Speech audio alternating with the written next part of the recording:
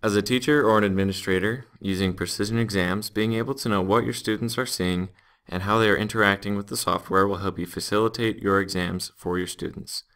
This guide will walk you step by step through what your students experience when they are navigating Precision Exam software. The login screen is the first thing your students will see. The students will log into the exam using the test code you generated. When the teacher authorizes the student, the second two boxes will check, allowing the student to begin the exam. Once in the exam, there are a few distinct types of questions that a student might see. These include grouping,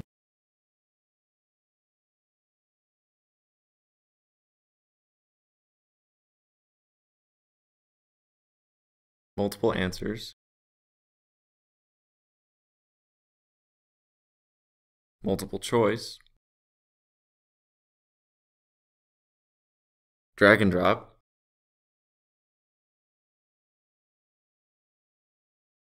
and pin drop.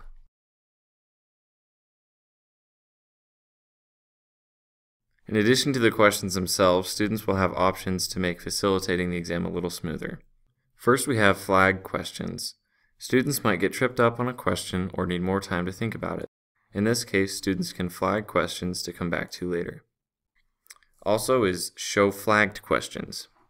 At the end of the exam, students might have a number of flagged questions. This way, students can click this button to show only questions that they need to come back to. Lastly is hide timer.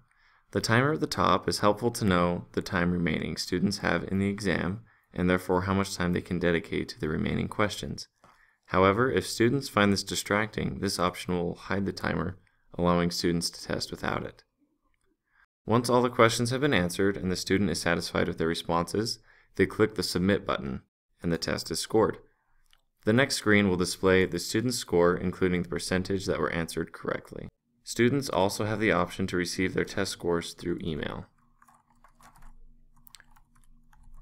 The Student Score Report, which can be emailed to students, shows their score, percentage, and the result of the test. It also outlines the percentage of questions answered correctly for each standard. The teacher then has the ability to pull reports for the tests given. Here we have the Proctor Standard Report, which shows results of the students' test scores. The standard summary lists the knowledge standards and number of questions assigned to each standard. This summary correlates with the assessment summary below, where you are able to view how well the students did in each standard and where progress can be made. Life as a student can be hectic. At Precision Exams, we are committed to making the examination process smoother for teachers, administrators, and students.